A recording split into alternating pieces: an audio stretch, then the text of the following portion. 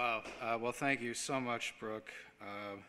And thank you all for being here in the weather. And I understand we're competing with graduation and Mozart, Little Rock Film Festival. It was. I caught most of it on the way over here. Usually at this point, when the crowd is a little bigger and more impersonal, there's a great agitation when everybody realizes that it's not the real Dave Chappell. So you can all just quietly leave. It won't hurt my feelings. Story of my life. I want to talk to you about the new book from Random House out in January, Waking from the Dream, The Struggle for Civil Rights in the Shadow of Martin Luther King. And I want to put this here. Okay, there's no flat surface. I actually am going to read you about, I think the first 10 or 11 minutes is a part of the book that didn't make the final cut. So this is an extra added bonus, no extra charge. I want to talk about how people remember the civil rights struggle that Martin Luther King has come willy-nilly to symbolize. And the book starts with the assassination of Martin Luther King in April 1968. And it's, in a sense, it's a biography of his ghost. What happens to his image and to America's understanding of wrestling with what that stands for. He became a kind of synecdoche for the larger phenomenon. Over the howls of protest of virtually all scholars of the movement who wanted to emphasize it wasn't really about Dr. King, it wasn't about these big headline events and these national leaders. It was really about the grassroots, and that's, so the Ivory Tower love affair with the grassroots has been the main story of the history, the professionally written scholarly history of the civil rights movement. But I'm not going to really talk about that, about how you should be interested in the grassroots, not much anyway. I want to just poke at a couple of things that I think are wrongly remembered by professional scholars and, otherwise responsible, diligent documentary filmmakers and TV producers who look back on the movement. And the beginning of my story, the end of the civil rights movement, or the perceived end of the civil rights movement with Martin Luther King's death, is terribly misremembered, I believe.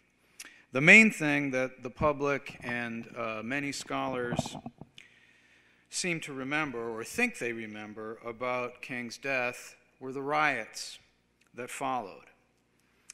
There was significant upheaval in some major cities, but on the whole, I found, looking into it, going back to the sources, the violence was actually much lower than many were expecting at the time. Newsweek magazine stated that the country was on the brink of all-out racial war a couple of days after King was shot. And Newsweek was bracing itself for more. Time magazine said that the reaction to King's murder seemed to threaten the onslaught of race war. Eldridge Cleaver, the Minister of Information of the Black Panthers, said that his contacts in the civil rights movement were now unanimous that the war had actually begun. Holocaust, he said, is imminent. America will be painted red. Dead bodies will litter the streets. For the failure of nonviolence had just been proven, you see. There had been hesitation and division before, Cleaver went on. But now all black people in America have become Black Panthers in spirit. So there'd be no more nonviolent pleas for mercy. Now there is the gun and the bomb, dynamite and the knife, and they will be used liberally in America. America will bleed. America will suffer. And this was a very widely shared opinion among activists who thought of themselves in the civil rights movement, in the larger freedom movement, if you will, who thought of themselves as more militant, more radical than King, in their eyes, was ever willing to be. But very widely, across the ideological spectrum, all generations and perspectives anticipated another long, hot summer of riots, another long, hot summer like those of 1964, and especially 1965, 1966, and 1967. One after another, it seemed to get worse and worse, and people thought there would be no end to the rioting. And this event, this horrible event, caused people to just, panic and overflow in grief and anger and disappointment. They thought, this is it. There's Armageddon. We're really going to get what's coming to us, or what we've most feared. And to this day, and by the way, that long hot summer had been predicted before King was shot, and they were proleptically blaming King for failing to calm people down and pull people back, and accept the victories they'd already had as sufficient. And many people saw King as getting more radical and less responsible, even some of his erstwhile supporters. To this day, many textbooks and retrospective stories on King's assassination in the media remember a great upheaval, a great orgy of violence. Well, that is misleading.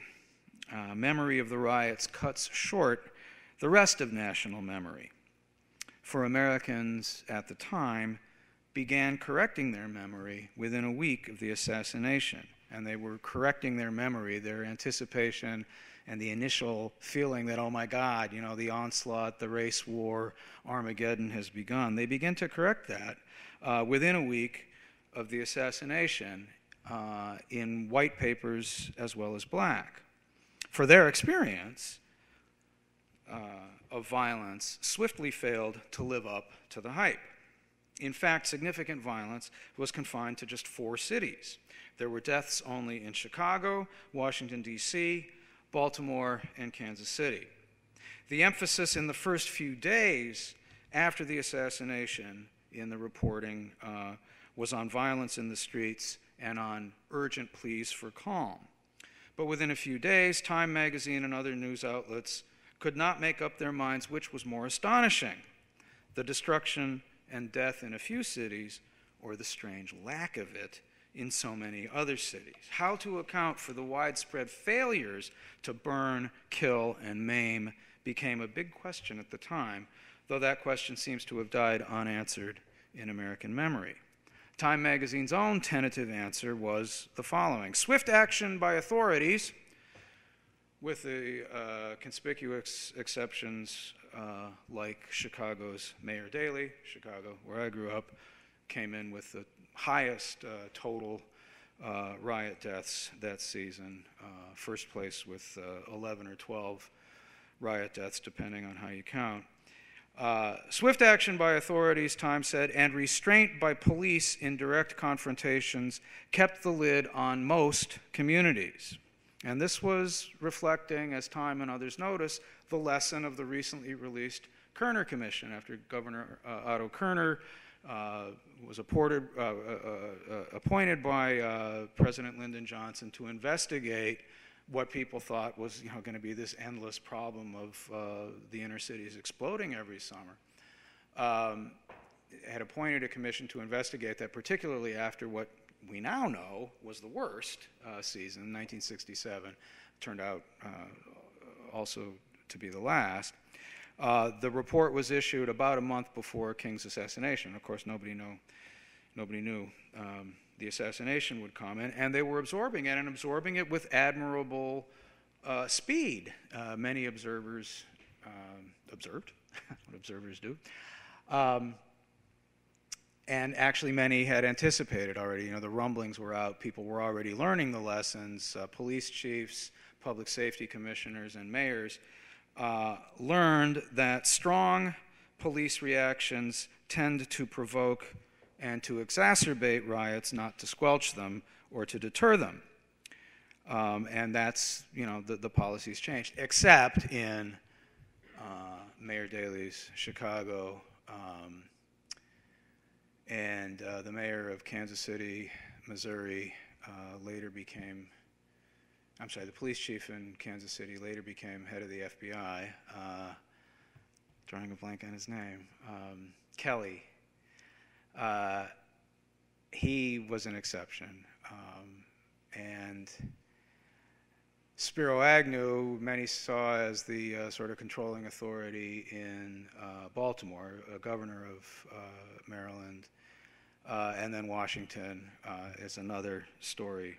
It's interesting that later Richard Nixon rewarded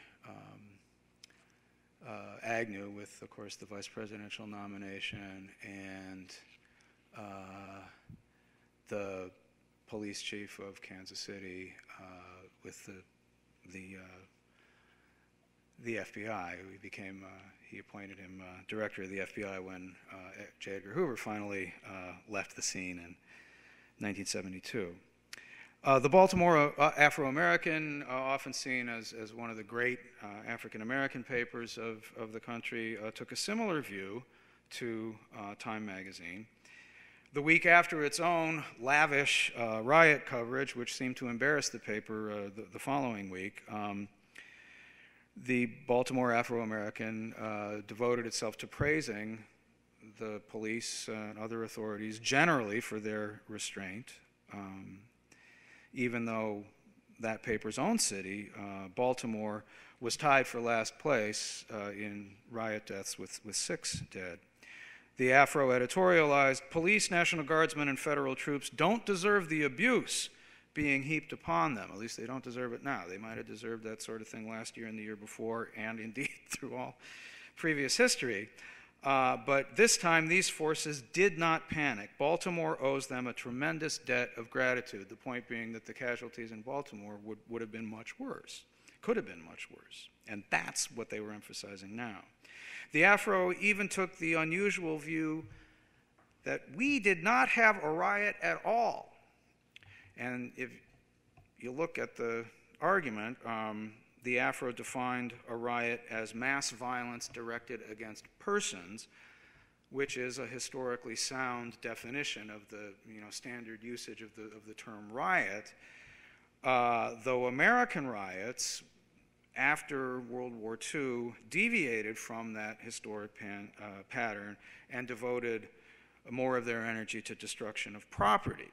A very important distinction. In fact, some authorities were accused or praised, depending on the perspective of the observer, for pulling out police forces and letting the crowd have at storefront windows and destroy property and loot and so on, because they reasoned that if they pulled the police forces out and let the sort of the steam run out of the beast, the damage would be limited, and that turned out, believe it or not, the police were praised for doing that sort of thing, thinking that they sort of traded some damage to property for saving lives and preventing injuries.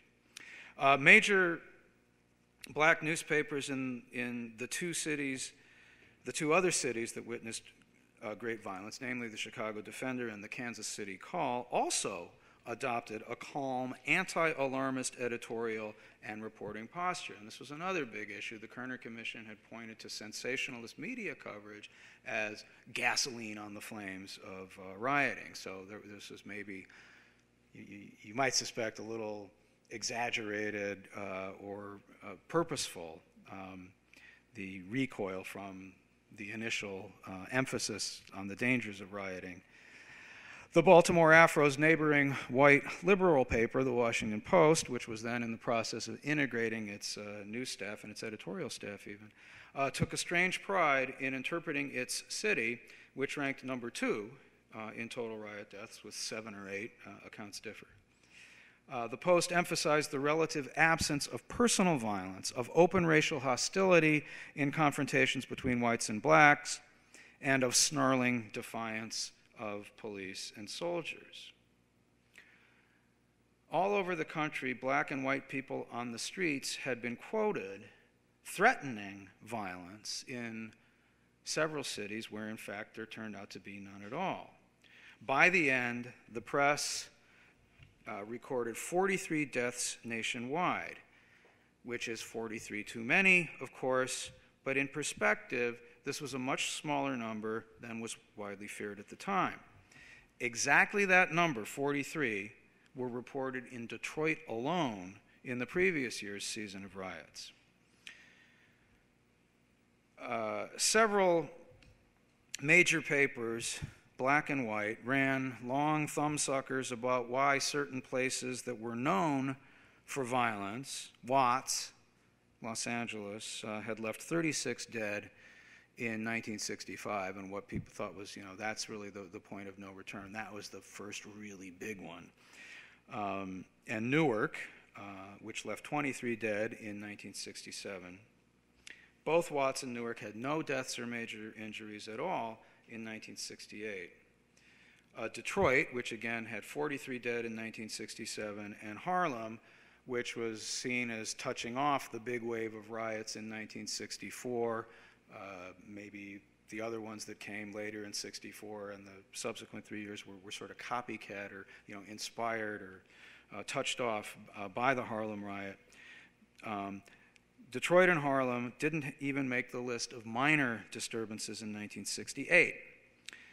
And the answer that many authorities and media outlets found was that militant figures like Leroy Jones, who was soon to remake himself as Amiri Baraka.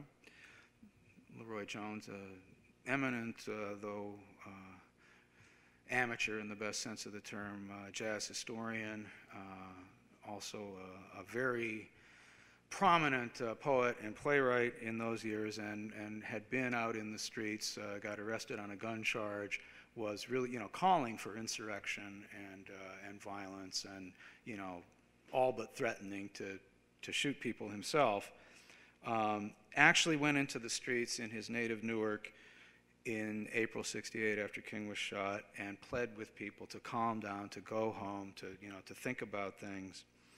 Charles 37X Kenyatta, a big figure in Harlem, Malcolm X's former bodyguard, then leading a paramilitary group called the Harlem Mau Mau, after King was shot, walked through Harlem arm in arm with Republican Governor Nelson Rockefeller, urging people to maintain the peace. And the same Charles 37X Kenyatta praised Republican Mayor John Lindsay for his brave efforts to calm people down. The soul singer, I'm sure everybody remembers, James Brown, really a apolitical character, but a symbol of black is beautiful, and I'm black and I'm proud, and for a lot of people inspired a sense of pride and defiance and refusal to conform. Brown played a similar role in Boston, where a concert of his was canceled in order to ward off a riot. They were afraid, the new mayor, Kevin White, was afraid people were going to go down to the concert and get all, riled up and riot on their way home. So they canceled the concert. Really made James Brown mad. He wanted his money. And they had a negotiation, and they agreed to put the thing on public TV and tell people they'd get a full refund for their tickets. But some people came anyway. Some people did stay home because they were afraid of the riots. Federal troops were waiting on sort of red alert, sitting on their rucksacks with the bayonets in hand, watching public TV, watching James Brown with a very small crowd, and telling them to calm down. A couple of times people jumped up on the stage. There were many bootleg recordings of this available when I was working on the book. I went to WGBH having seen in the sources that this was actually broadcast, and people said, oh yeah, we didn't make tapes in those days, and we just sort of taped them over again the next day, and nobody thought about historical preservation. But I got to a guy and he said, well, let's check. And they went and dug it up, and he said, I got something here. I think it is actually what you're looking for. And, nobody has, since the concert happened, nobody has opened this box. And it's now actually turned into a documentary movie. I don't get any royalties or anything from my discovery, but that was just a little neat thing that happened along the way. And it's quite a thing to see, really. I recommend it it's a very, they cleaned up the footage and edited it. And then, because of what he had done in Boston, it seemed to work. There was no riot. They thought, well, James Brown must have been the key to it. The mayor of Washington, D.C., confusingly named Walter Washington, urgently called Brown to get him to change his schedule and come down to calm the people down. It was one of the first outbreaks of violence was in D.C. It was the night King was shot, within a couple of hours of the announcement that he was dead. And he was given a great deal of credit for helping Walter Washington calm the crowds down. And although they had, again, several deaths, it could have been much worse. And Brown got a lot of credit for that. The Pittsburgh Courier, rival of the Baltimore Afro for the role of like the leading voice in the African American press, had a different theory, leading its post-riot, post-mortem. No riots hit race mayors was the headline. No riots hit race mayors, meaning there had been no riot in Gary, Indiana, or Cleveland, Ohio, which cities became the first major American cities to elect a black mayor in the fall of 1967. They were inaugurated in January 68, just under 3 months before King was shot. And like Kevin White, they were in Boston, they were new. Kevin White was white, but he came in on this sort of new wave of, meeting the young people where they were, and idealism and sympathy for the poor and the anti-war people and whatnot. Both of them, the theory, this sort of seat of the pants instant theory of the Pittsburgh Courier didn't riot because now they have a person they can visibly identify with, somebody representing them actually in the city government, and maybe didn't want to embarrass him or mess up his act when he was just getting going. That sort of discussion proliferated. And the Courier, I think, overcompensated a bit for over-reporting and reacting with some alarmism in the initial blush of coverage right after King's death. It managed, for example, to overlook Walter Washington's Washington. It's a more complicated story. He wasn't really mayor. I mean, they called him mayor, but Washington was still a third world colony with taxation and no representation, which it is today, of course, though the mayor has a little bit more power. But that was, he became the head guy before Stokes in Cleveland and Hatcher and Gary. But so that they technically they could have not considered him a black mayor. They didn't mention it, and it ranked second again with 7 or 8 deaths. Washington D.C. did, and also more obviously, not only cities with black mayors, but many other cities also experienced no significant violence. The best answer to come to this question so far, I believe, what I think is, we need to change our memory and look back and actually discuss what really happened. But the best answer to the way the question was framed then did not come into public consciousness until 12 years later, in the voice of Andrew Young, who had been one of King's lieutenants and strategists in the 50s and 60s. Been appointed by Jimmy Carter as UN ambassador. By 1980, when he says this, what I'm about to tell you, he'd already been fired by Jimmy Carter, remember, for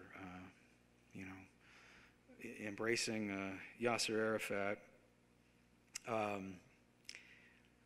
But Carter called him, and of course he said yes when the violence broke out in Miami in 1980, and he went down there to try to figure out what had happened and try to get people to calm down and deal with the mess. And that was the first major urban disorder since 1968. 12 people were killed in the Miami riot in 1980. What Young said was this, observing what happened in Miami in 1980, says, I think the problem's over. I don't think it's going to happen again. What you're worried about is this becoming a pattern. What we learned back in the 1960s is no neighborhood riots twice.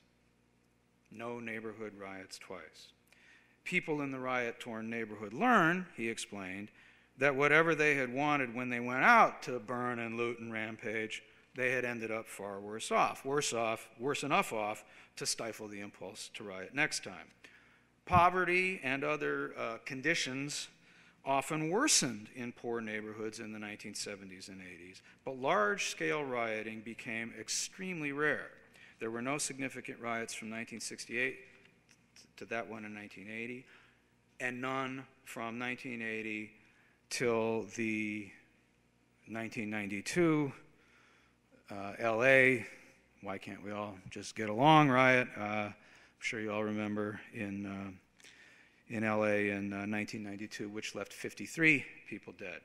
So looking back, it appears to me that the most significant response to King's assassination was not the initially over-reported and over-remembered riots, and over-remembered today, over-reported initially, corrected, but somehow, the sensationalist, alarmist coverage at the beginning is what lingers on in the textbooks and media retrospectives on what happened after King's assassination. What really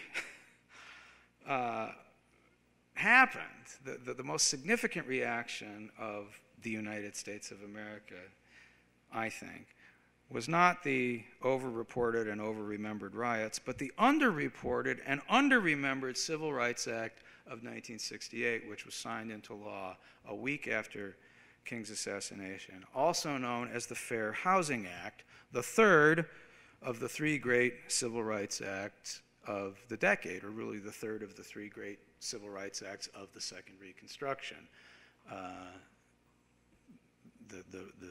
The run of big successes that the African American freedom struggle had in the age of Martin Luther King, outdoing, or in a sense giving flesh to the bones that had been set up in the first Civil Rights Act in 1866, which had become a dead letter, of course, until King and all he represents burst out in the streets in the late 50s and 60s. Supporters of the Civil Rights Act of 1968 said that they wished to pay homage to King, and now I'm leaving behind the extra bonus that was on the cutting room floor of the book, and now some of what I'm going to tell you is actually in the book. Supporters of the Civil Rights Act of 68 said that they wished to pay homage to King and also to show restive ghetto dwellers that hope was not lost. They were worried about the riots themselves. King had strongly supported the new Civil Rights Bill for over 2 years before his death. He believed that the great Civil Rights Acts of 1964 and 65, the ones that everybody remembers now, were just a long overdue beginning. They did little more than restore what was already supposed to have been established in the 14th and 15th Amendments, ratified in 1868 and 1870, respectively, and that 1866 Civil Rights Act, which, because it was so widely abused and ignored and dragged in the mud in the states that were resisting Reconstruction in the first Reconstruction, that's what made the 14th and 15th Amendments necessary. Since King's strategic shift to northern cities in 1965 and 66, King had been steadily losing hope of ever passing this new civil rights bill that the Johnson administration and many in Congress and around the country were pinning their hopes on, to something that was aimed specifically at poverty in the big cities, especially in the North and West, shifting away from the South.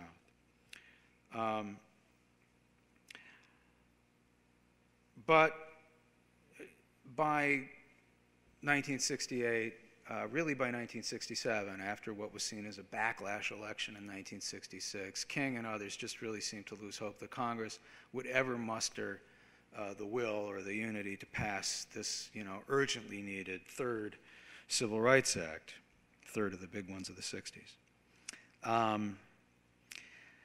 But then suddenly, when King died, the new Civil Rights Bill's prospects suddenly changed. The resulting major Civil Rights Act was not just a symbolic purge of emotion or a mere show of respect for the dead. It was a substantive answer to some of the civil rights movement's most radical demands, and if King can be credited with any of the civil rights movement's victories, it was his last real victory. Indeed, it was the only real victory that King could most plausibly take most of the credit for. King did not, of course, take credit, being dead, but the point bears stressing. Again, the emphasis in historiography since the 1960s has been it's all about the grassroots. People like King aren't really the issue. They get more credit. You really want to understand things, it's bottom up, it's not top down. But in this case, everybody, people who opposed it and people who supported it, said that this bill was a response. Whoops, that's my mom, sorry. People said this is obviously a response to King's death and or to the rioting in the streets.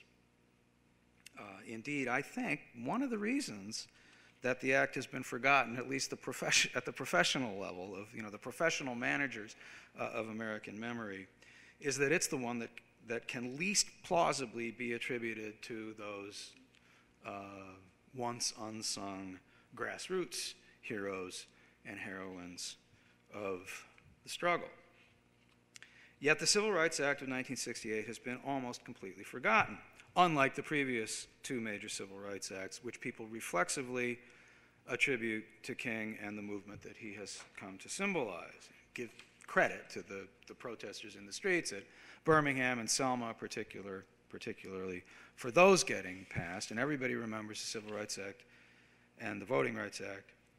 But before he died, King and other supporters of the new one, also known as the Fair Housing Act, highly doubted that any civil rights legislation could pass, given the widespread reaction, and it was a reaction above all to those long, hot summers of 65, 66, and 67.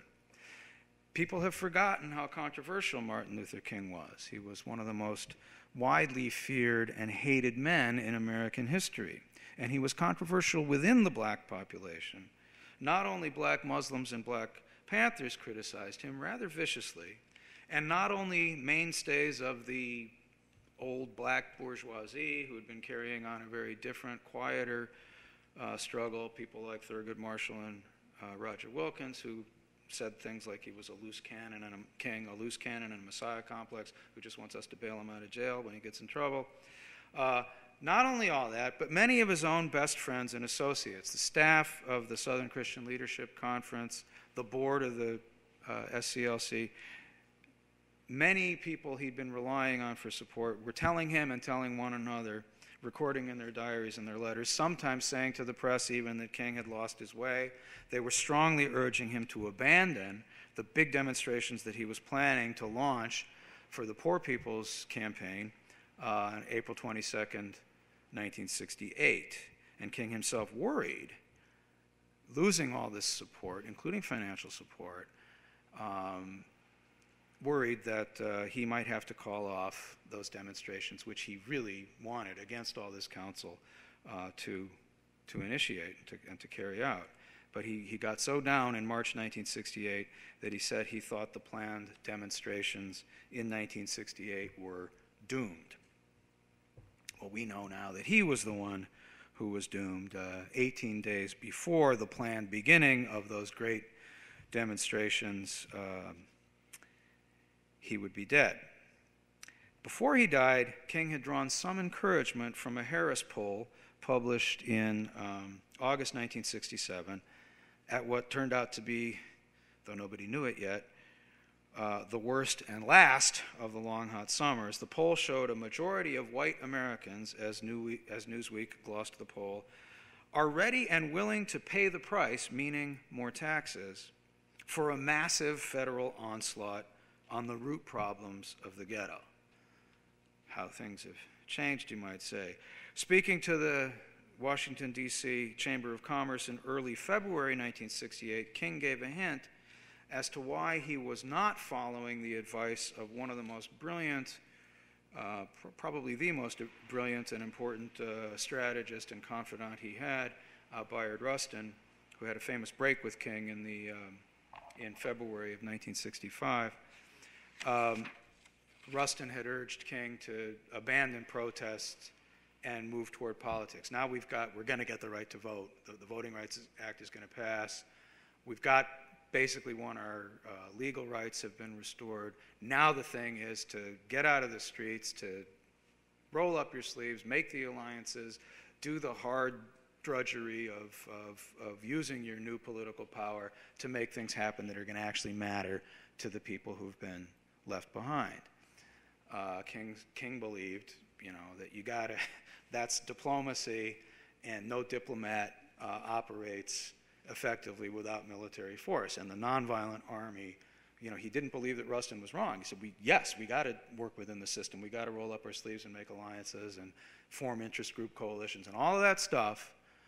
But in order to give strength to that kind of diplomatic work, we got to keep the protests up because it's a minority, 12, 13%.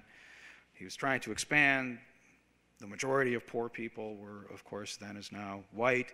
He's trying to bring them in, Native Americans, as we call them now, Spanish surnamed people, etc., bringing them into a big coalition. But he was ultimately discouraged, and the main theme of his talk and scribblings in those last months was like this: I don't have any faith in the whites in power responding in the right way. They'll throw us into concentration camps. The Wallaces and the Bircherites will take over. The sick people and the fascists will be strengthened, he said. The launching of the Poor People's Campaign in April 1968, he believed, in Washington, had to succeed to prove to the people who had been left out in the cold in America's history of progress, could still get a hearing by nonviolent means. It was time to go all out. Despite the criticisms, despite the abandonment of his fair weather friends and allies, we're going to plague Congress, he said. We have to do that because otherwise people are going to be destructive. And they don't have the patience to wait for Rustin's strategy of working in the system to play out. I'm just going to give a little coda here and then have plenty of time for questions, I hope. What are we officially ending at, like 7:30? Well, we didn't really start until. All right. All right. Well, just one last one index of the depth and darkness of the memory hole into which the Civil Rights Act, the Fair Housing Act of 1968, has fallen, is that people who opposed the Martin Luther King holiday later began, to be considered in earnest in 1979. There'd been some skirmishes about. In fact, James Brown had asked Nixon to declare a Martin Luther King holiday, and I have a really hilarious story about that if you want to hear it. But it began in earnest in 1979, and it came that close to passing. In fact, it was really a parliamentary error and miscalculation on the part of the supporters in Congress that kept the act from getting the Martin Luther King holiday from being enacted when Jimmy Carter was president and the Democrats had a majority control of both houses of Congress. Instead, it was enacted in 1983 when Ronald Reagan was president and the Republicans had control of the Senate. And that's an interesting story.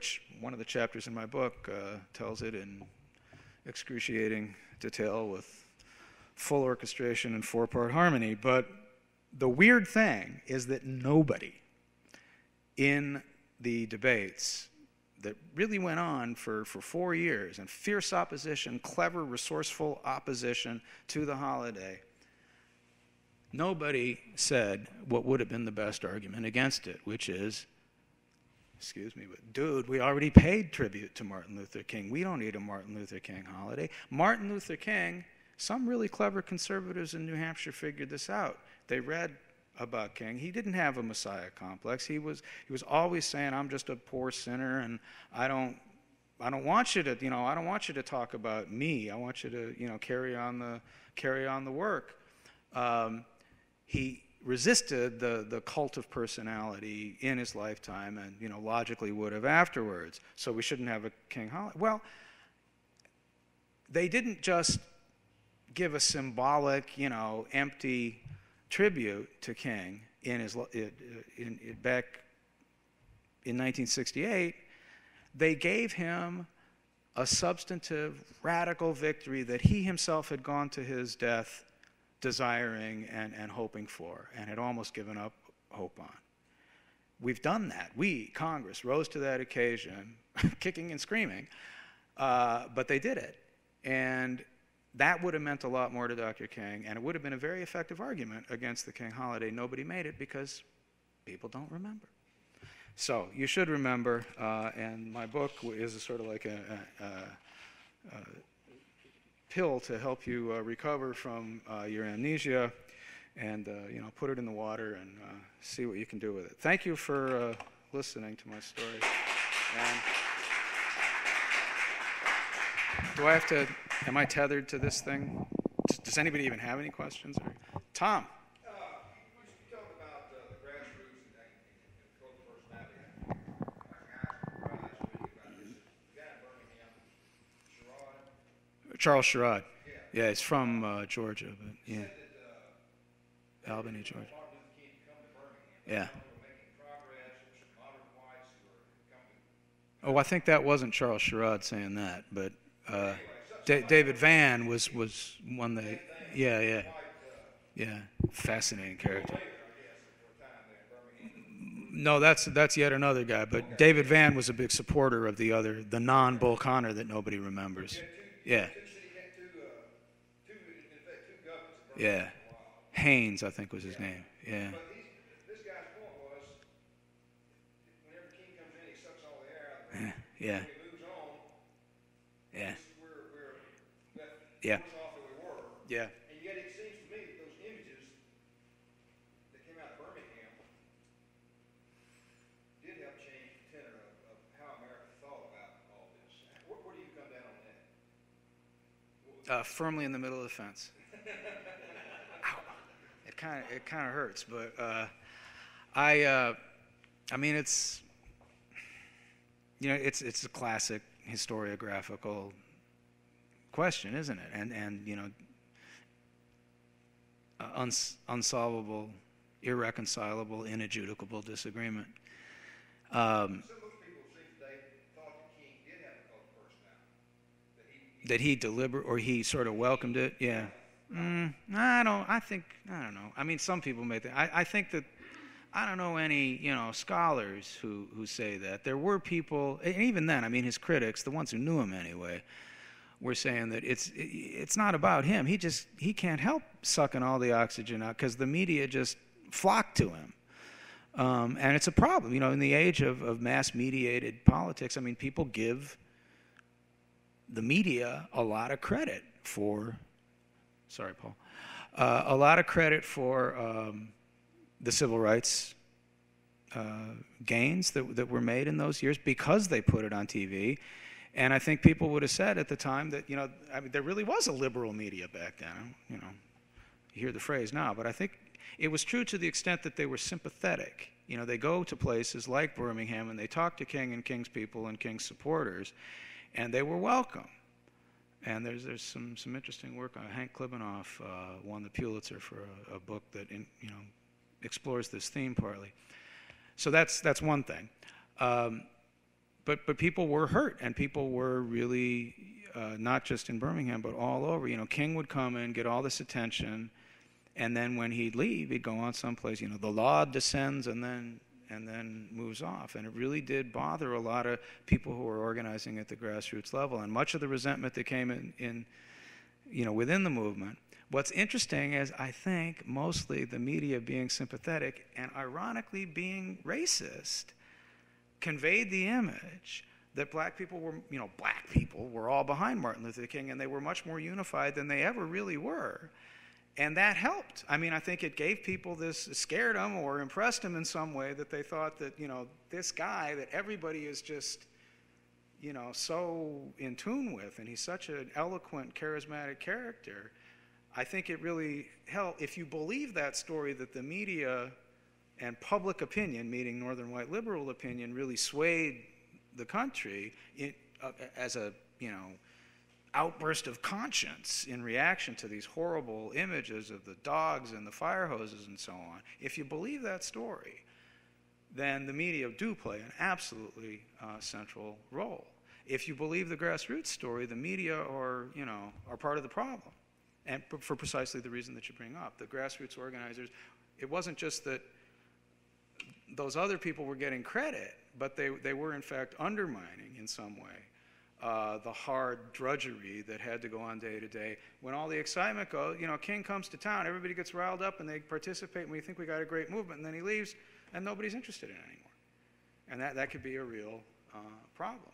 Now, obviously a hard choice because you want the energy, a lot of them did. And I think even some of his greatest critics, Stokely Carmichael, John A. Williams, are people who really, really got to be bugged by that.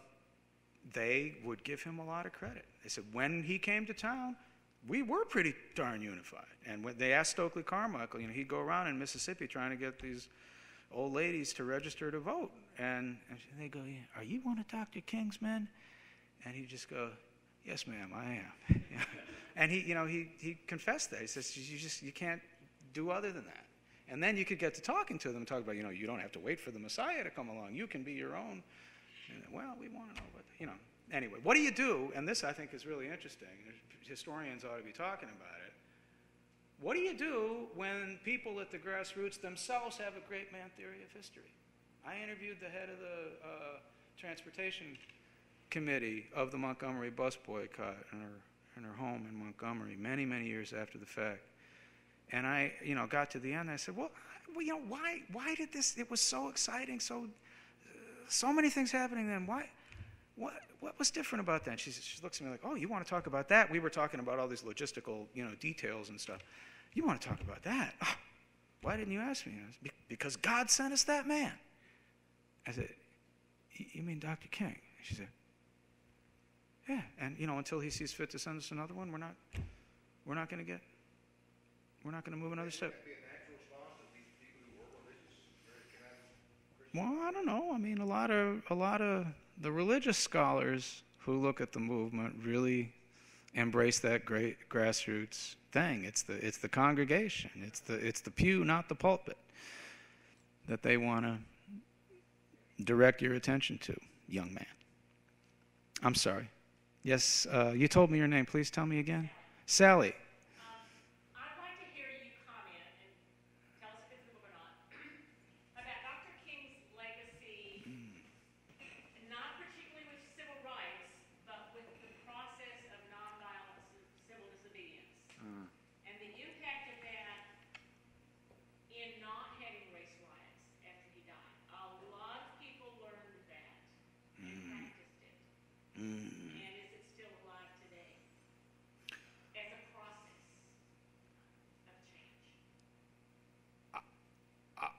Well, I think as alive as it ever was, a lot of questions there. I don't, just to deal with the unpleasant part of it, I don't believe anybody really attributes the lack of rioting. Even Andrew Young, it was just, you have a riot and you go, oops, that was a dumb idea. That's Andrew Young's analysis. It's not that they've positively found, a nonviolent method of achieving their goals. In fact, Rustin was very bitter about that. He said what's actually happening, and one of the reasons he wanted to call off protests is because he believed that they were getting a response to riots. They really were. And if you want to teach people that the way to go forward is to agitate nonviolently, and this much King agreed with Rustin on. Rustin was a nonviolent expert. I mean, he was deeply schooled and trained in that, and he came to King to try to say, hey, people have actually thought about this stuff and experimented with it, and King knew more than people gave him credit for, but he needed that and recognized that he needed Rustin and others from nonviolent organizations who'd been at it for a long time. But King thought that the real danger was that the authorities, the system, would actually reward violence. And Rustin said that's what's happening. That's the irony here. They're not responding to King's kind of protests. After the Voting Rights Act was passed, they do respond to riots. They get attention. The media certainly respond. And often that's what people in the streets said they wanted. We just want people to know how we feel. Nonviolent civil disobedience doesn't work in No, that's well done, but no, I think it did. Nonviolence generally, nonviolent mass coercion compelled the enemies of the movement in the South and in the national state to give up against their will. I do think that happened. I think that's it's not the only story. The legal stuff that Charles Houston and Thurgood Marshall led is crucial. The imbalance in the party system caused by masses of African Americans voting with their feet to get out of the South where they couldn't vote. The vote might not have been the reason they left, but by crossing borders into northern states or parts of the South where voting rights were granted or respected a little bit more, or, industrialized cities, by crossing those borders they enfranchised themselves. And that destabilized the competition between the two parties, and the Democrats suddenly found, beginning with Harry Truman and people like him in big cities in the 30s and 40s, that if you, just the way you did with immigrant populations who came in earlier, you bid for their vote, you can get them. Doesn't matter that that's the party of Lincoln. Now Franklin Roosevelt's doing all this wonderful stuff. That's all important too. The Congress was susceptible to being pushed, to being pressured, and then they were competing for allies in the newly independent states of Africa and Asia. And it was embarrassing that these diplomats from these dark-skinned diplomats were doing what diplomats do. They get in the car with the kids and they go down to Virginia Beach for a vacation, and they want to get a burger at the Howard Johnson's or something, and they're in Jim Crow states, and that's blowing up in the Eisenhower and Kennedy administration's State Departments. Terrible problem.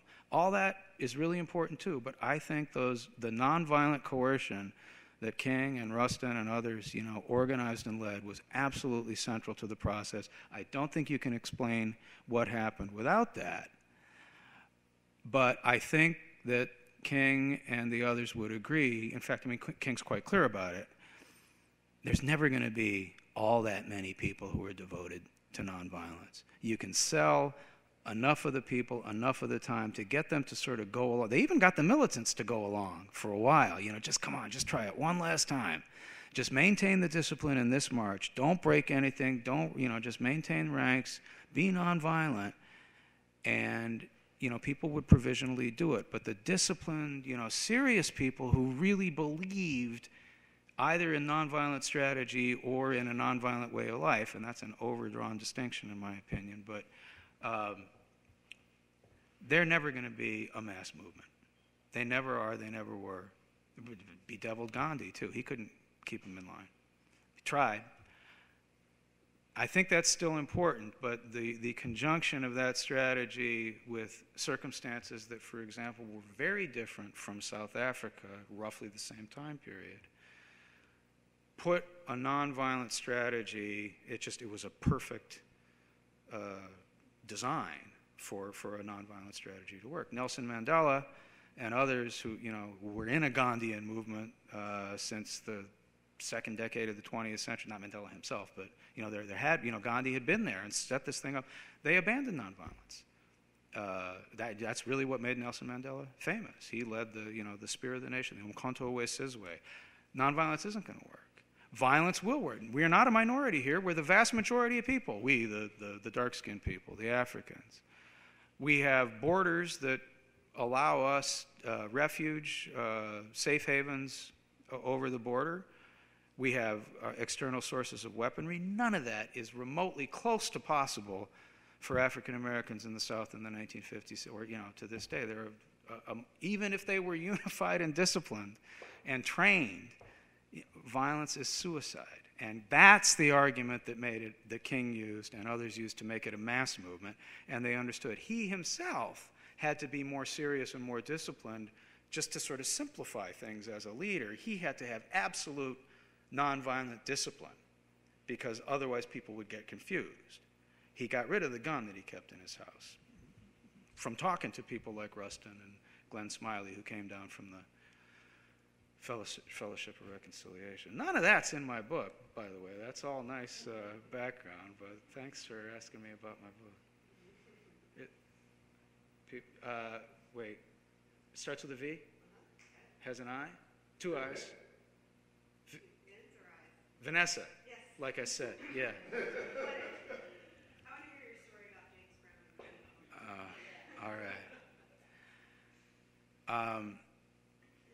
Well, he wanted his money, and he was really mad, and they had to guarantee him. He's talking to Kevin White, and I forget,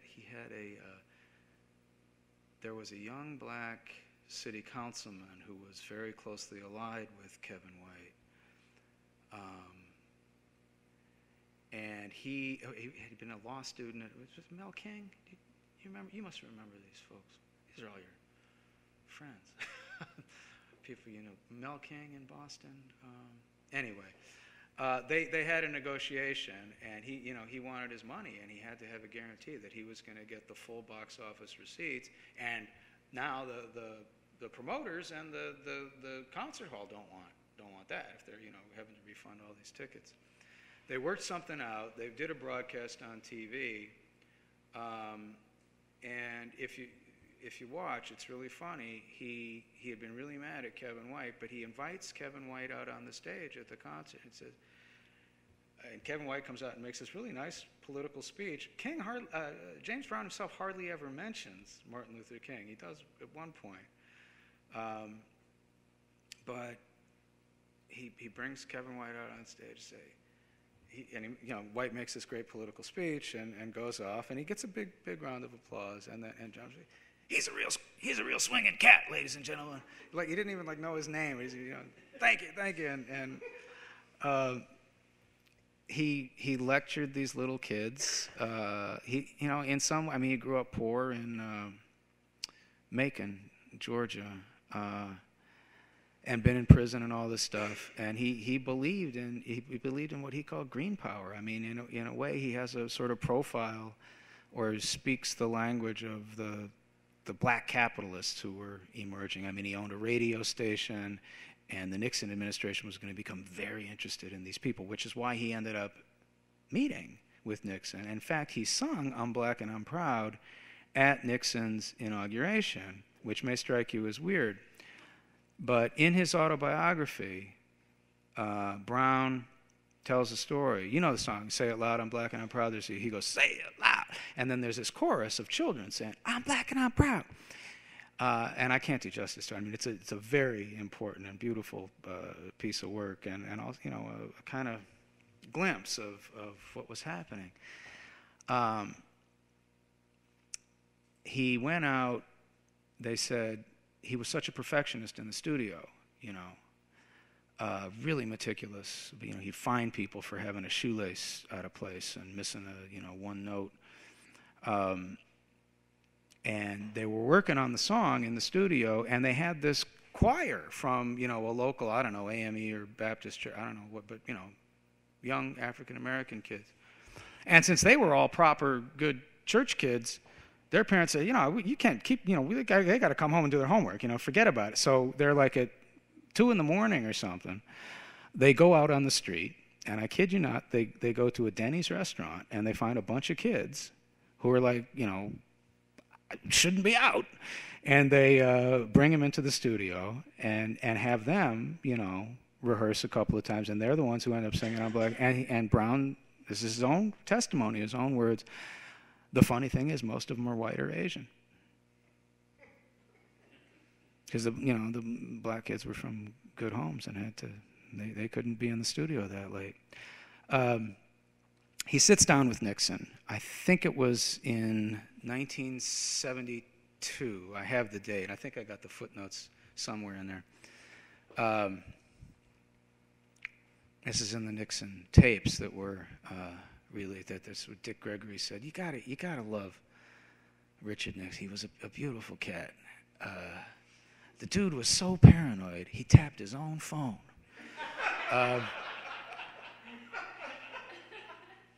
So this is all on tape. And you got Haldeman and Ehrlichman and John Mitchell, I don't know who all, sitting in the room trying to sound hip, talking to James Brown with Nixon.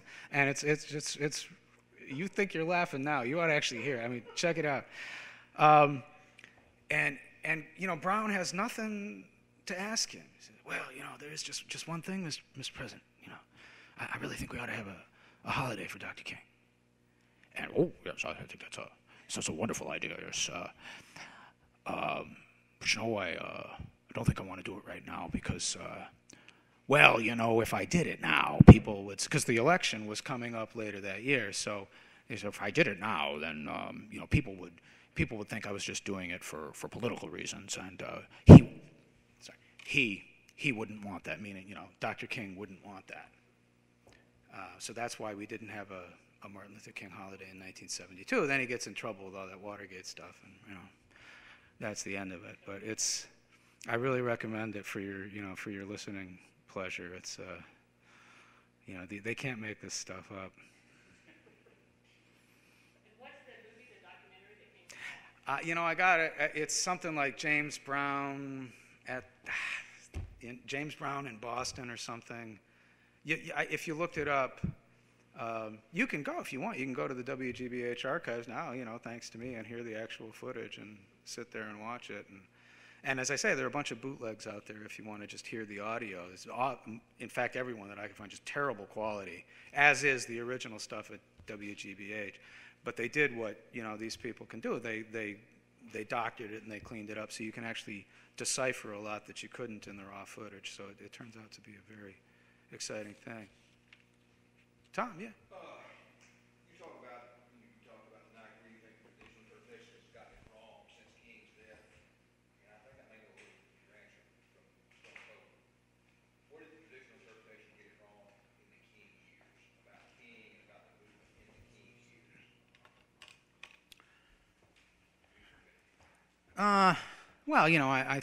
I think King is important. I mean, I don't really disagree that the grassroots are important. I mean, who could disagree? You listen to King, he says so. It's a funny, David Garrow, who devotes 750 pages to writing this meticulous, exhaustive biography of King, ends on this note. It wasn't, Dr. King wasn't really as important as I've led you to believe over the last, 750 pages of agonizing detail.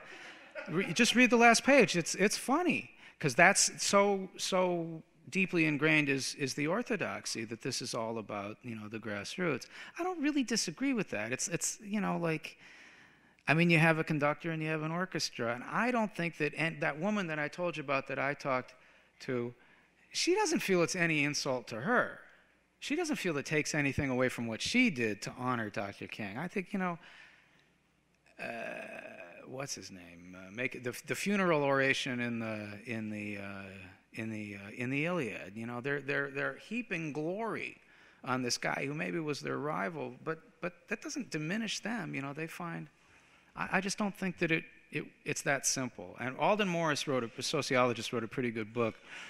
Said, you know, charisma is actually has always been understood as a reciprocal relationship. It's certainly the way, you know, black folks in black congregations experience it. And if you go back, Stephen Hahn wrote about this in Reconstruction, illiterate people who have no hope or no imagination that they can sit in the state legislature or serve in Congress really identify with their leader. And, you know, this is like it's a non-Anglo-American idea, but it's a universally understood idea. Leonard Krieger, a great historian, wrote a book in the 1950s called The German Idea of Freedom. And it's the same thing. Their freedom was encapsulated in a prince. And they felt, you know, that the prince's freedom, the prince's independence, it wasn't, you know, quite vicarious, but it's a complicated human relationship. And I just don't think, if you know, the hammer hits the anvil, every book you read, I mean, it doesn't bother you guys, you don't. I have to read them all, and they have made other points, but the point that they emphasize and belabor and have been since 1980, when the, you know, first generation of really serious historical scholarship starts, that's what they've said. Then you know, there's other themes like, oh, the Cold War is important. Yeah, you know, that was an emphasis. We got 3 or 4 books on that. 97 books every year saying it's the grassroots, and it's like, where's the fight? You know, nobody disagrees with this. That's my humble opinion. All right, now we get to drink. Yeah. But the cameras are gone. We can do whatever we want. We've got abundant wine, beer, crackers, and cookies. Please hang out. All right. Thank you all very much.